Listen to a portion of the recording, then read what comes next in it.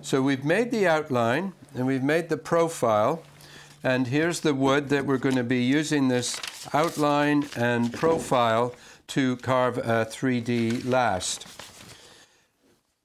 First, a few things about the wood. The wood that we're using here is what's called a spoke. This is ash wood. It's locally grown.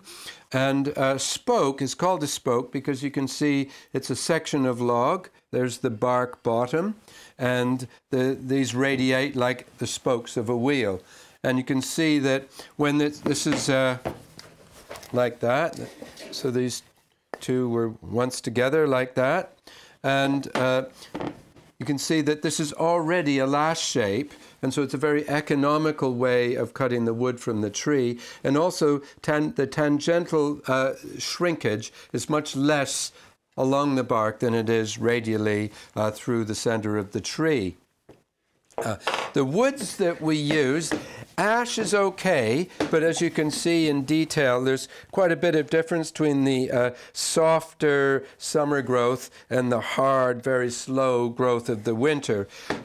Woods like beech, maple, and hornbeam are very, very smooth, and no matter what direction you carve them in, they all have the same consistency. Woods that are not good to use are woods like pine and deal and softwoods, because they will break up, and I'll show you what I mean. So if you're lasting up the shoe by hand, as you do for bespoke orthopedic, and you put a rivet in, and then when you've started to stitch the shoe together, you take the rivet out, and then next time you make a shoe, you put another rivet in, and that goes into virtually the same place, and you take that out, and then you go to make another shoe, and you put a third rivet in, and it goes in almost in the same place. What happens is with woods like beech and maple and hornbeam, you can put 20, 30, 40 rivets into that one little 3 square millimeter space, and the wood will still be intact. You do that with pine and it'll be destroyed after 1 or 2. Another wood that's not good is oak, because it's full of tannin, and so you put your rivet in, it's made out of steel, everything's wet, the tannin just dyes your shoe blue. And also with oak, there's a very great deal of difference between the summer and the winter growth. Woods like lime are okay, but they're very, very soft and can be easily destroyed. Okay, so what we're going to do is carve it on the bandsaw.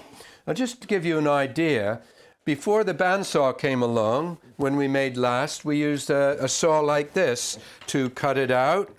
So it had been split into the spokes. We cut that out with a bow saw like that. And then we had something like this, and we used to actually cut it out like that. Obviously, we had a proper bench to do it on, and it actually, you know, when we've had power cuts here, I've done that, and it's actually quite efficient, not as time-consuming as you'd think. And then with a good quality rasp, you'd be working it by hand. And when I was apprentice, this is what I did with Tom Steenhoven at Lobs. We worked with this very rasp. Okay, but what we've got here is the bandsaw, which is, of course, much quicker. And modern techniques use turning lathes and computer-controlled lathes, which just turn around and do it by hand, do it by machine.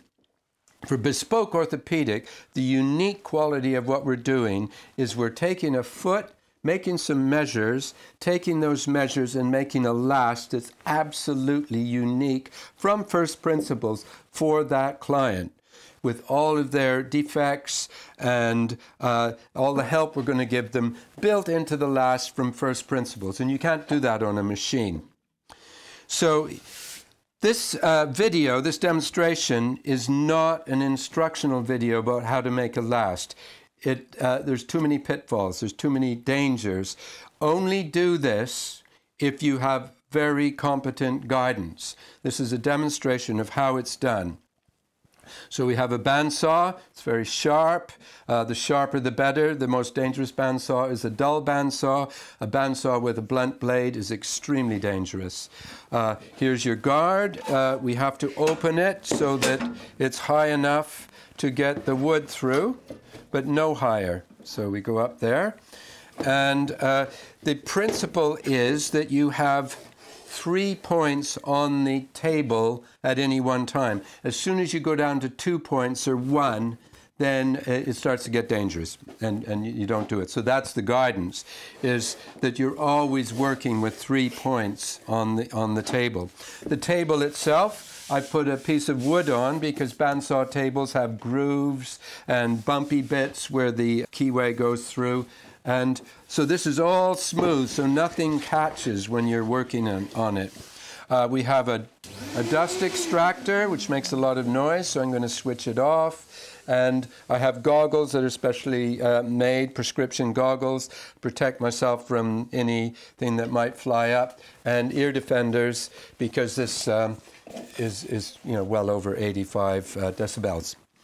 So those are the points that need to be followed. And say again, don't do this unless you have very professional supervision of experienced people.